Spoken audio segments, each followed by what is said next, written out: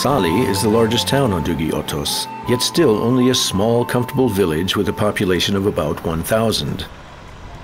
On the little arable land available, they grow a few grapes to make their wine, a few olives for their oil, and they keep a few animals for their own use, to make goat cheese or to put the occasional lamb on the supper table.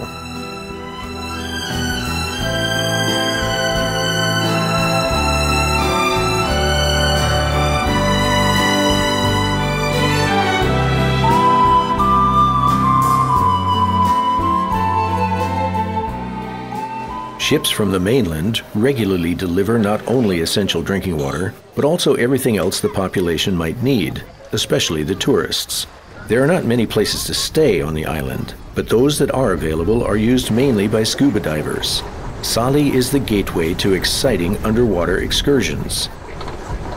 The dives are either along the steep cliff faces, which continue underwater to depths of up to 90 meters, or into underwater caves, home to an enormous variety of sea creatures, from sea urchins and starfish to sponges and a rich selection of fish. The diving stations are well equipped, and experienced diving instructors accompany their guests on the diving tours approved by the National Park Administration. First-time divers are amazed at the underwater beauty of the Telashitsia paradise.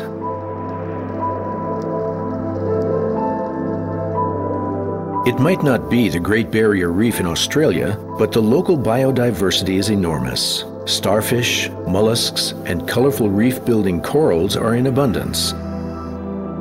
And even a large-scale scorpionfish is to be found here.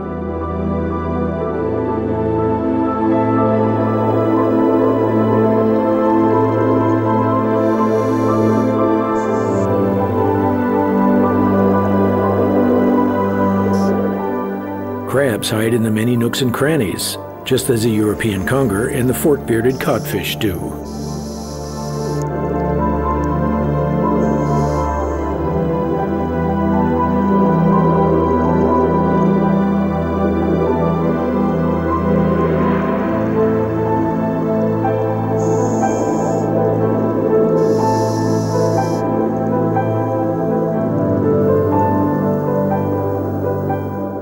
Unfortunately, enjoying the creatures of the sea in their natural habitat remains the privilege of those who have the courage to stick their heads underwater.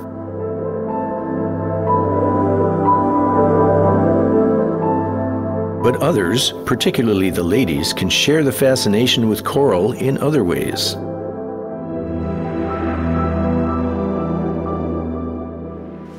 Let's have a look around the town of Šibenik, the city of fortresses and towers.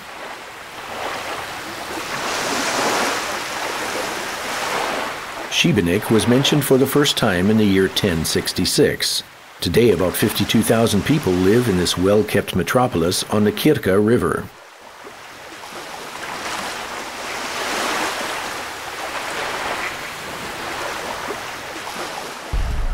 The 16th century town hall looks more like a restaurant than a government building, and its architecture stands as a reminder of the long-term presence of the Venetians. The most distinctive attraction in Šibenik is the Cathedral of St. Jacob. The builders of the three-naved basilica were obviously not in a hurry. Construction began in 1431. 4 master builders worked on the church, one after another, until it was finally completed in the year 1535, 104 years later.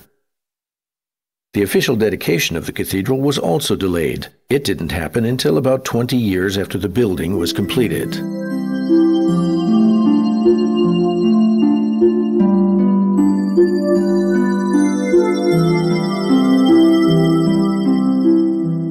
Because of its exceptional vaulted ceilings, constructed with 80 self-supporting stone plates, UNESCO declared the House of God to be a World Cultural Heritage Site.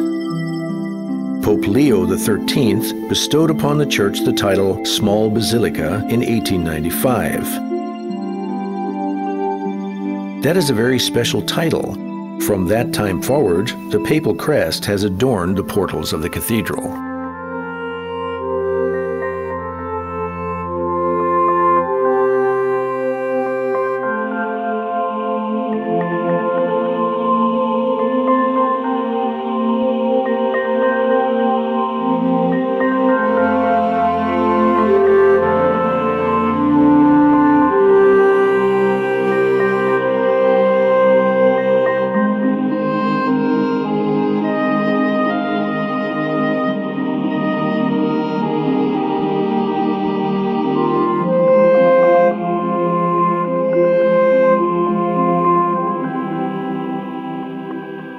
The cityscape of Šibenik is truly impressive.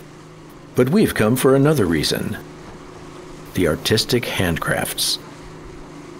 And we find what we are looking for, nearly hidden and inconspicuous in a small workshop on the island of Slarin, only a few minutes away by boat.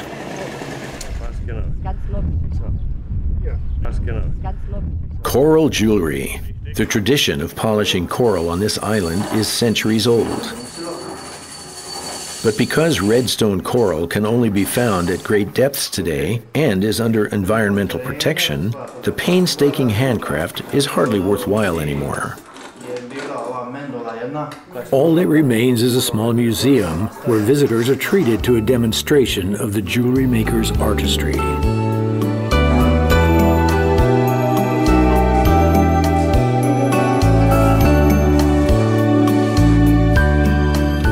The Bay of Šipanska Luka that Šibenik lies on is not only a beautiful natural harbor, it is also part of the estuary of the Kirka River. An estuary is a place where the mouth of a river is set awash with seawater at high tide. The 72-kilometer-long river is one of the most spectacular in Europe.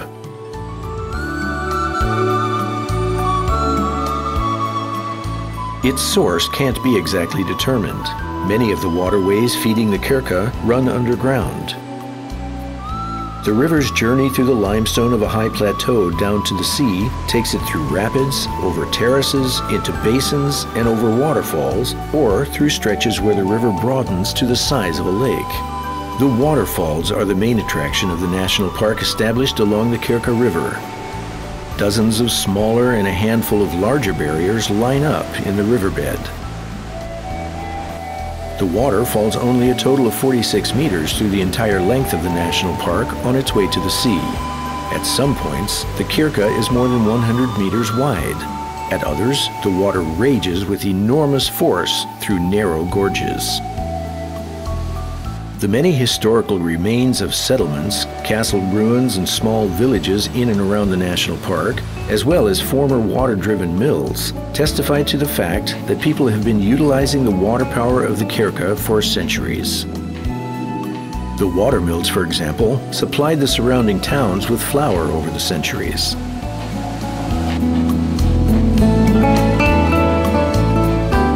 But the inhabitants have also appreciated the natural environment of this landscape. Protecting it in the form of a national park, however, is a relatively new idea.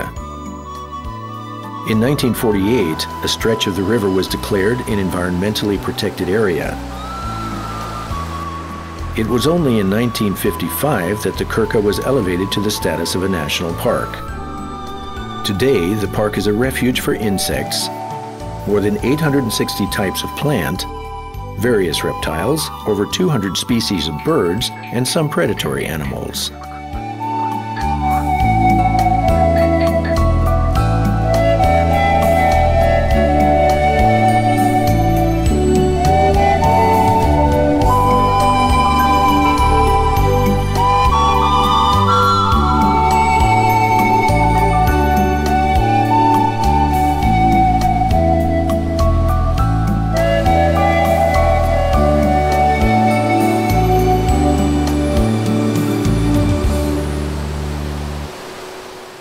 The 12-kilometer-long lake Visovatsko Jezero is actually not a lake, but rather a wide stretch of the Kirka River. The partially man-made island of Visovac in the northern section of the lake has a surface of only 10,000 square meters. A Franciscan monastery was built on the island in 1445.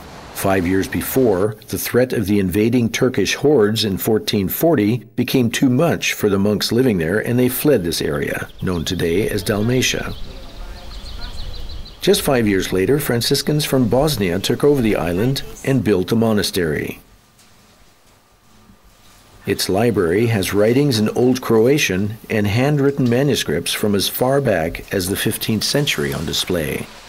Today, only a handful of monks live on the island.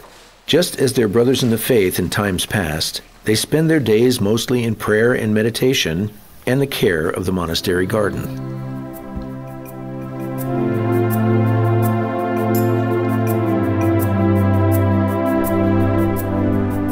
We end our tour of the Kirka River Valley with a small detour to the unusual Torak Lake in the canyon of the Zikola tributary. The circular lake is fed by an underground spring rising from its center. Access to the water is strictly forbidden because it is one of the most important sources of water for the towns of Šibenik and Knin.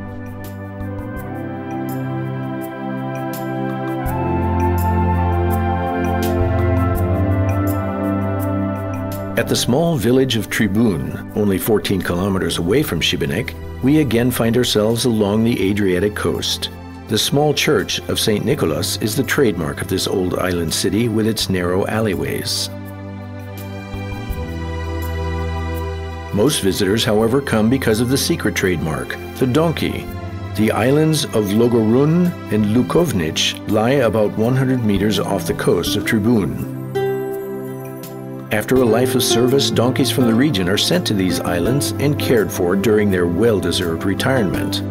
Only once a year, during the first week of August, are they pressed into service again on the mainland. Thousands of people stream into Tribun during that time for the week-long festival featuring several donkey races.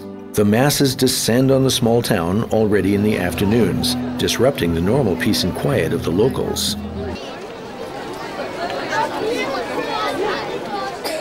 Things really get lively right after sunset. To the delight of the spectators, the donkeys race around a short track at a somewhat quicker pace than usual.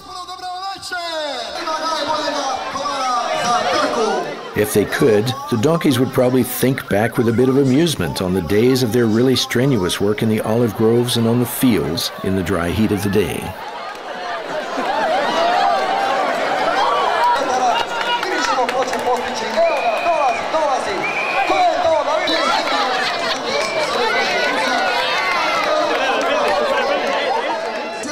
The winning jockey rejoices in his trophy, and thanks to the income from the festival, the donkeys will be well taken care of for another year.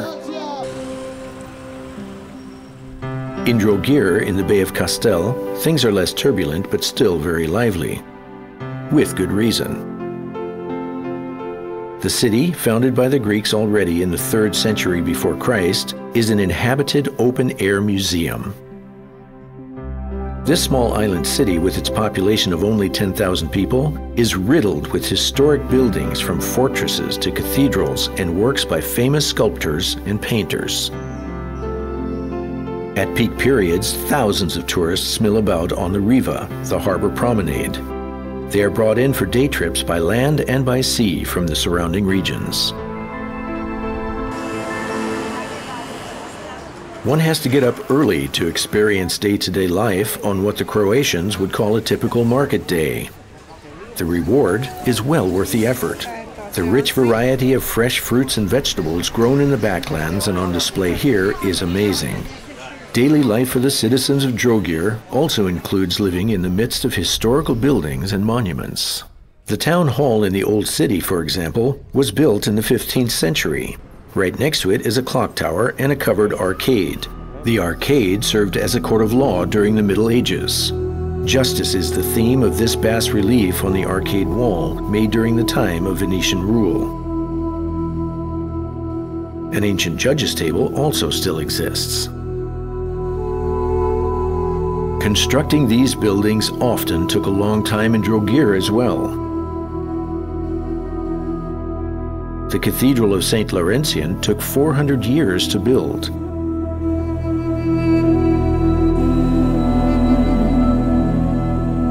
The other churches and chapels went a bit quicker, but they are filled in the same way with valuable art treasures. The various building styles reflect the development of architectural trends and fashions over the centuries. The churches and chapels in Drogir serve not only as houses of prayer, they also house impressive collections of sacred artworks. As visitors wander through the old city, whether through the numerous narrow alleyways and courtyards or inside the buildings, they never have the feeling of having left a gigantic museum. The presentation of such great respect for artwork could conceivably be considered to go a bit overboard. The question could arise in the mind of a neutral observer whether Croatia, which only became an independent state in 1995, isn't perhaps focusing too much on the past.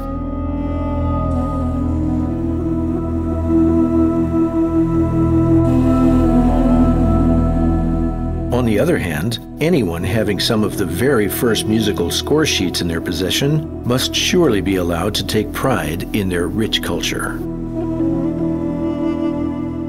And finally, there are cities like the university town of Split. Here, the merging of past and present has worked particularly well.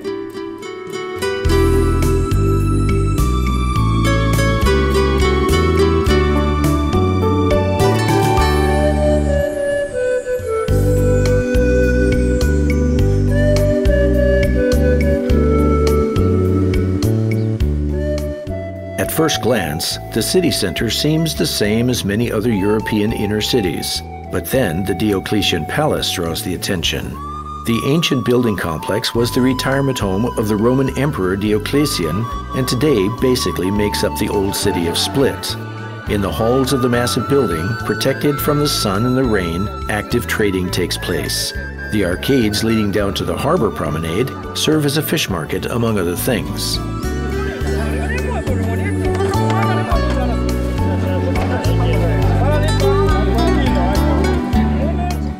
Already during Roman times, the complex served as a combination of palace and villas for members of the royal family. It is amazing that the fundamental concept for the use of the building has not really changed over the centuries. Today, the modern apartments and houses in the palace are coveted properties in the midst of aesthetically beautiful surroundings. One has less the feeling of walking through a palace and more of being in a small town. The more than 220,000 inhabitants of Split and the many tourists keep things lively inside the historical city walls.